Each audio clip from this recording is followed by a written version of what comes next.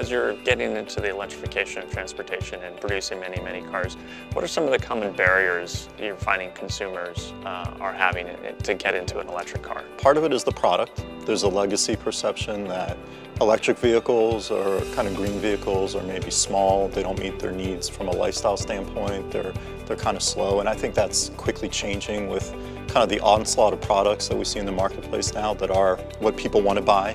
People are getting more and more exposed to electric vehicles because many people have EVs around them, many that they actually trust.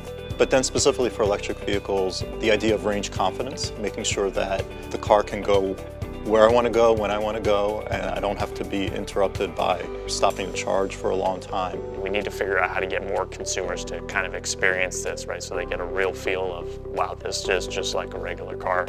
How are you guys trying to drive this awareness for your own consumers, either to the consumer directly and as well as dealerships? Well, so first of all, it starts with the product. You're going to fit people, you're going to fit cargo. It has 300 miles of range, and it has the capability to charge quickly, the 10 to 80% in 18 minutes on the right ultra-fast charging network. At the moment, you see selected products in the portfolios. What we will see is that every major segment will see attractive electric vehicle offerings.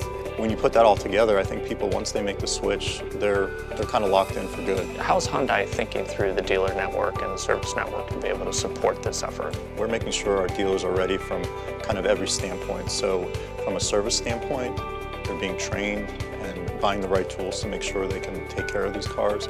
From a sales standpoint, the education about the product, the features, the charging, the range, things like that. We give dealers first-hand experience. We encourage dealers to share demo vehicles with their employees. As the network grows, people are confident with the infrastructure. Charging doesn't even become part of the conversation when they look at electric vehicles. They just look at what's the product that's right for me, and they know the network is out there and coverage is everywhere they need to be.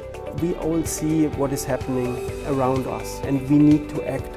And that's why we also believe the shift towards electric mobility is one major element. Range anxiety becomes range confidence.